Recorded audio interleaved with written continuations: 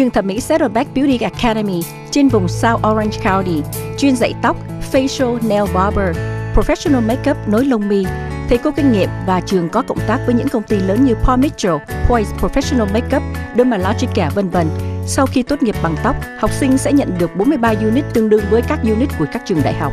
Mọi chi tiết xin liên lạc Ý Nhi 714 981 6555 714 981 6555.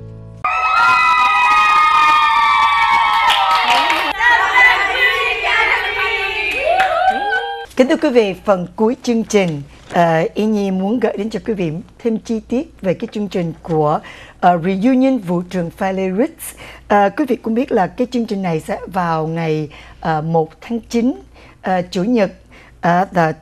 Chương trình bắt đầu là 8 giờ 30.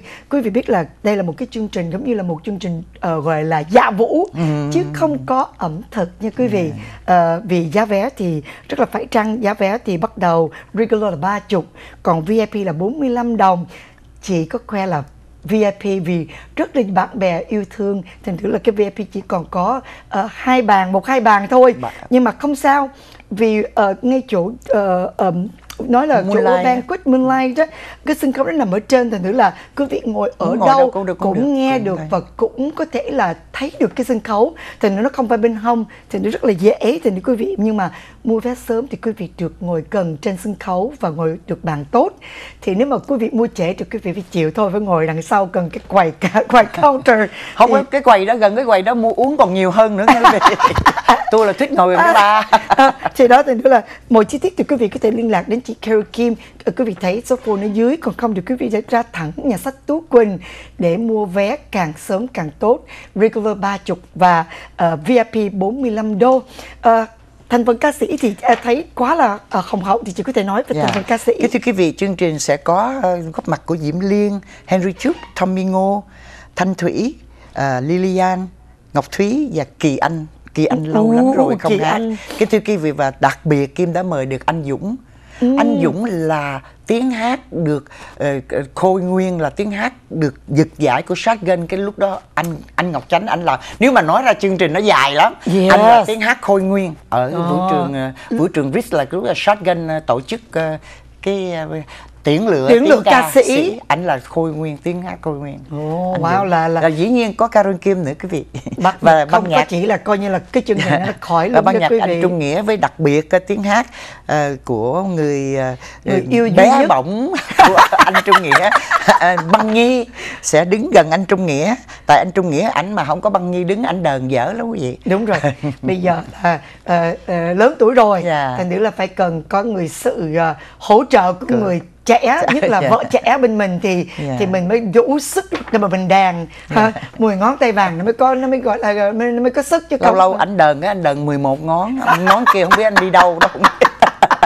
Kính thưa quý vị, và âm thanh sẽ được anh Việt Anh lo chương trình âm thanh. Wow. Thì đó, chị nói ca sĩ này rất là dễ thương. Chúng tôi góp lại để hội ngộ gặp mặt nhau, và sẽ có rất nhiều ca sĩ không có trong chương trình sẽ có mặt đêm hôm đó. Vậy là cái dàn âm thanh là quý vị biết là Việt Anh lo về cái dàn âm thanh á, thì khỏi lo là ca sĩ đều rất là thoải mái, và cũng như quý vị sẽ được những bài hát nghe đã hay rồi sẽ là được hay hơn. Thì giá cả trả cũng không có phải là không kém đâu, rất là mắc tiền. Cái này Carol Kim hơn lắm, làm không ai lấy tiền hết đó quý vị. Mà Carol Kim phải lấy tiền quý vị để giúp đỡ cho mấy ca sĩ. Đúng rồi. Tại vì bất cứ ai cũng vậy nữa, tới cái đến hát đi ca cũng là cũng phải cần một cái sự giúp đỡ. Rồi em thấy cái đằng sau thì cũng có người bảo trợ rồi. Carol Kim muốn xin được 1 phút để được nói sự bảo trợ của bắt đầu một ngày mới, cái cà phê đặc biệt EYT, là tất nhiên là Tributers by Conga USA, làm tại Mỹ, và Moissanite Star Diamond bảo trợ cho chương trình này. Cảm ơn quý vị. Hannah Vậy em hỏi nha, thường đó là các nhà bảo trợ đó là đều phải có coffee uống free, hoặc là cho 1 gói 2 gói uống free. Cái này có không nhỉ? Cũng có thể đó, cũng có thể có một cái surprise, tại vì cái mà cà phê này đó là mỗi một cái show nào cũng cho mấy trăm hộp đó. Vậy có thể là Kim điều định được là họ sẽ có bữa đó phát cho quý vị là cà phê EYT. Giống như bây giờ đó em ngồi đây nè, em đâu biết là cà phê Hello 68 là cà phê Conga là cà phê gì. Em là dân uống cà phê nữa, uống cà phê, uống rượu chát. Thành thử là nếu mà được một hộp cho khán giả rồi có đến, đó em. ví dụ không cần một hộp nhưng một ly cũng được. Chị nữa. nói em nghe, tại vì cái ngày birthday của chị đó là đã 200 hộp á, tặng ở Blue đó. Cái ngày birthday em tháng 5 vừa rồi mà em bận em không có tới đó. Wow. Là bất thình lình là nói chị Caro em có 200 hộp tặng tất cả những người vô chơi. Vậy là hay quá rồi. Vậy là cũng đừng nên nhớ đó. Hộp cà phê đặc biệt cho Ý Nhi đó nha, chứ không là tôi sẽ không có nói đâu đó nha. Còn hột xoàn thì hột xoàn thì không biết làm sao. Hột này thì hết sảy lắm. Chị Moissanite là đâu phải là hột xoàn chị. Nó là hột xoàn nhưng mà nó là nhân tạo. Mà nó rất là mà nó em giống... nhớ là Moissanite bây giờ có nhiều người thích là tại vì nó sáng hơn hột xoàn. Hột xoàn mà nó cứng hơn hột xoàn. Đúng vậy. Mà chị? Nó rẻ hơn nữa. Vậy à? Rẻ nhiều. Rẻ nhiều lắm. Mà kính thưa quý vị, có một cái show nào Kim sẽ nói về vấn đề này. Tại vì Kim sẽ distributor cho Moissanite. Tại vì Kim cũng có 2-3 hộp. Sự thật đó, mình nhiều khi mình muốn đeo để cho nó đẹp, mà muốn để làm của cái đó không nên. Nếu mà mua hột xoàn mắc tiền không nên, phải không em? Tại vì cái này giống như hột xoàn mà em chích cho thử nó cũng kêu te te luôn. Vậy à? Nhưng mà nó rẻ mà nó vẫn sáng sủa hơn như thường. Nhưng mà nếu quý vị muốn cất tiền mà để invest thì nên mua vàng. Thực sự ra vàng hay gì là mình có tiền thì mình đúng nên rồi, mua vàng. Nên invest. Và mua hột xoàn mà cả chục ngàn không nên. Không, sự thật bây giờ. Tại bây giờ cái Moissanite thì em cũng nghe rất là nhiều, nhưng mà hy vọng được bây không phải chương trình nói về Diamond, nhưng mà nói về Moissanite thì quý vị nào muốn tặng cho Ý Nhi cái Moissanite, muốn tặng cho Ý Nhi thì Moissanite ok, không sao đó. Diamond thì nó hơi mắc tiền, không cần.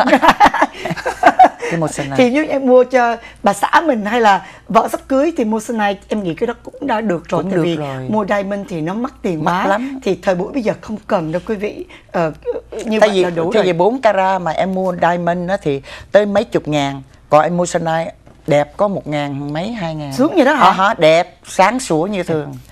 Mà em không có gì hết, vậy em phải chạy đi mua một viên để em về chơi đó. Và nói tới cái chương trình này thì gọi cho chị thì cái số phone và cũng như chị nếu mà gọi cho chị thì chị đưa vé như thế nào chị có thể cho quý vị, nếu mà quý vị nghĩ có thể là ngày đó quý vị muốn đi hay là có một cái event birthday hay là cái gì là muốn giữ bàn cũng được, và gọi Caroline Kim 714 588 6193 thì mình hẹn mình gặp ở đâu rồi Caroline Kim sẽ đem đến cho quý vị vé. Trời ơi sướng quá, và quý vị sẽ được tận thấy mặt của nữ ca sĩ này mang tận tay đến cho quý vị. Tại vì đúng rồi, còn không thì nếu mà quý vị cảm thấy không có giờ thì quý vị cứ chạy thẳng ra nhà sách Tú Quỳnh. Thì quý vị biết là chị Tú Quỳnh rất là dễ thương, thì nên quý vị có thể mua vé đó thì cũng không có phiền tới ai cả. Nhưng mà nếu muốn gặp chị Carole Kim, quý vị tôi muốn được bị phiền thì muốn gặp chị Carole Kim thì cứ mời chị tới nhà ăn nhậu thì cũng ok. Không thành vấn đề. Còn nếu mà quý vị mua 10 bàn thì cứ hát một bài chơi cũng ok. Một lần nữa thì cái chương trình này sẽ được tổ chức vào ngày 1 tháng 9 quý vị tại Moonlight Banquet. Phần cuối chương trình em mời chị chào đến khán giả của đài Đưa Sài Gòn TV. Thì sau này em sẽ giới thiệu thêm đến cho khán giả. Cảm ơn em. Thứ nhất là chị rất là cảm ơn ban giám đốc của chương trình Lulu Sài Gòn TV. Và thứ nhì là cảm ơn em, thì em đã cho chị cái ngày hôm nay để được lên để giới thiệu cái chương trình Một Thời Để Nhớ Reunion Vũ trường Valerie. Chị cảm ơn em lắm. Là nếu mà chị sold out chị sẽ mua cho em cục hột xoàn Moissanite.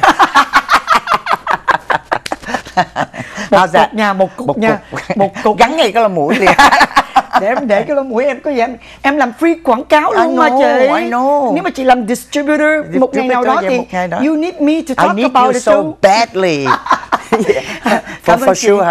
Cảm ơn chị rất nhiều và em chúc chị thành công và nhất là sức khỏe như chị. Thì em sẽ gặp chị vào đêm bữa đó với ông xã em ha. Rồi một lần nữa Yên Nhi cũng kêu gọi đến quý vị đến chương trình Reunion Vũ trường Valerie vào ngày 1 tháng 9. Quý vị sẽ được cơ hội nghe những loại bài hát ngày xưa, bài hát cũ, bài hát mới cho những người các ca sĩ mà quý vị thấy trên poster, nhất là tiếng hát của chị Carole Kim là không có thể nào bỏ qua được. Rồi Chị xin nhắc một chút xíu thôi trước khi em nói tới nha. Dạ, thưa quý vị nên đến là tại vì vợ chồng của Ý Nhi Kenny đó, và quý vị sẽ được thưởng thức tiếng hát của Kenny Thái. Ôi trời ơi, cái đó không dám hứa, cái đó không dám hứa. Là chắc chắn là cái đó là không dám hứa. Cái đó không, trừ khi mà chị cho em cái cục diamond đi, rồi em sẽ bắt ông lên, em sẽ chỉ xuống ông lên ông hát nói chứ, nhưng mà sẽ cố gắng phải đến vui với chị, và đó là một cái đêm gọi là reunion. Nhưng mà không hứa nha quý vị, tại vì không là ông về ông chửi em chết. Đêm đó là chương trình bắt đầu là 8:30 cho đến 12:30.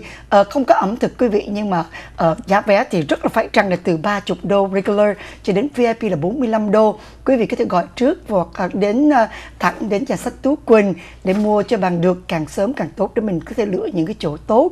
Còn không thì gọi thẳng đến chị Carol Kim là 714-588-6193. Một lần nữa nhớ Moonlight Banquet. Như biết là đêm đó là quý vị rất là nhiều chỗ đi, nhưng mà cũng không quên để mà đến chơi với chị Carol Kim, với tất cả các anh chị em nghệ sĩ. Đêm hôm đó rất là vui với ban nhạc Trung Nghĩa nữa quý vị. Một lần nữa cảm ơn quý vị đã theo dõi chương trình của Nhi hôm nay, và Nhi xin chúc cho quý vị cũng như chị được nhiều sức khỏe và hạnh phúc với gia đình.